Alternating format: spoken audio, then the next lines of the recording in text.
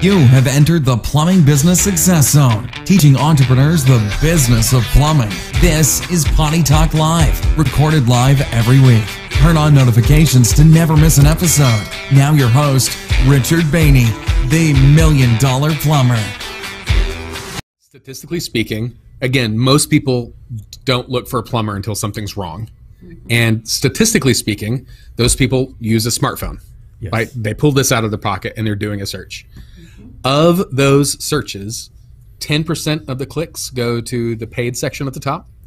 30% go to the map pack, which is going to be by GMB. 60% go to the SEO on the front page. Only 5% go to page 2. So if you're keeping track, your customers are going to page 1 and nowhere else. Right. If you start doing the work, right? So our personal approach is to kind of do what's called omni-channel. So we do the paid, we do the maps, and we do the organic. We want all three of those placements to work for you. Mm-hmm. However, the traditional AdWords model is whoever has the biggest budgets tend to win. Yeah. Right? There's some things about it, but somebody can always outbid you.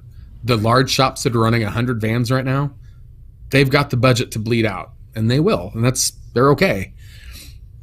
If you're trying to watch your budget and make the most efficient decisions, Google Local Services, hands down, is the thing that will put you there faster than the maps, faster than SEO. It's going to be cheaper per lead than AdWords. And it's going to get you on that page 1 where at least you're getting 95% of the people looking for you. Yes. And if your reviews are great, there's a few other things, right? We can talk about them if you want to get really nerdy. But if you're on those top 2 or top 3 companies that Google pulls out for the Google Local Services, you will have a very, very easy job booking the calls, closing the customers, making more money, wash, rinse, repeat. Yes.